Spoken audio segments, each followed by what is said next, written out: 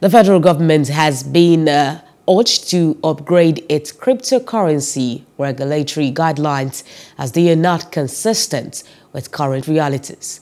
Justice Akadoye spoke with top leader of PLCU Africa, Dr. Favor Sinano, who gave this advice at the 2022 Explosion Conference, and why Nigerians are obsessed about cryptocurrency. Details in this report. Look for a customer that can accept multi-payment. In May this year, Nigeria's capital market regulatory body issued new laws governing the issuance, exchange and custody of digital assets in the country. This came over a year after the Central Bank of Nigeria banned cryptocurrency transactions by commercial banks. However, reports say Nigeria tops world countries in obsession with cryptocurrency.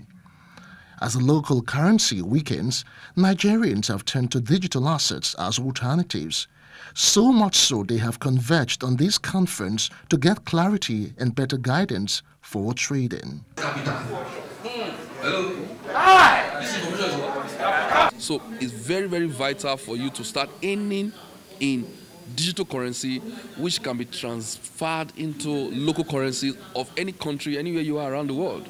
So with my PSUX, I get a farm, then I get a farm license, then I get the coins, I put them in the farm, and every 30 days I can earn up to 60% every 30 days.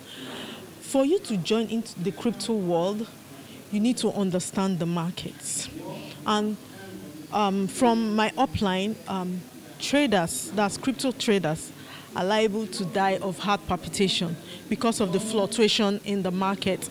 And the crypto market is very, very volatile. It's very, very risky if you don't have a mentor that will guide you through this path. With recent developments, these enthusiasts are speaking in unison about how digital assets have impacted on the youth positively and why they are undeterred. Wow. In the next 5 years, Nigeria, because right now we are top 3 in the world that are trading cryptocurrency. Now, in the next 5 years, we are going to be not only top 3, might become the first country that is going to trade cryptocurrency more than every other country. The fact that it's a shortcut for people to make money. The economy at the moment is not growing. There are a lot of unemployed youth out there. So with cryptocurrency, you can be in your house and you are making your money. You no longer need to depend on people who are living abroad. When anybody that wants to do now, he or she should come in fast. Should come in fast and buy any package in PSCU. When you buy your package, make sure you fill your farm.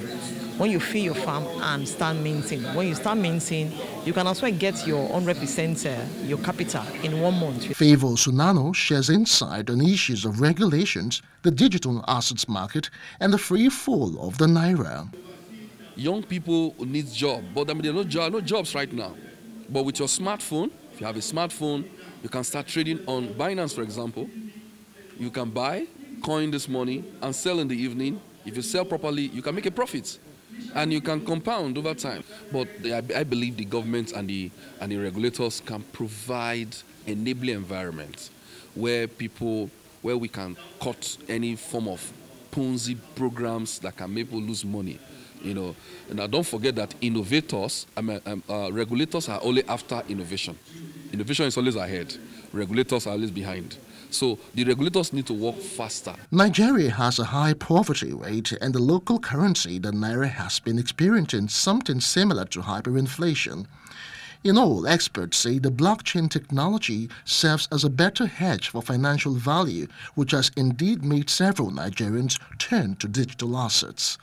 Justin Akadoye, Plus TV News, Lagos.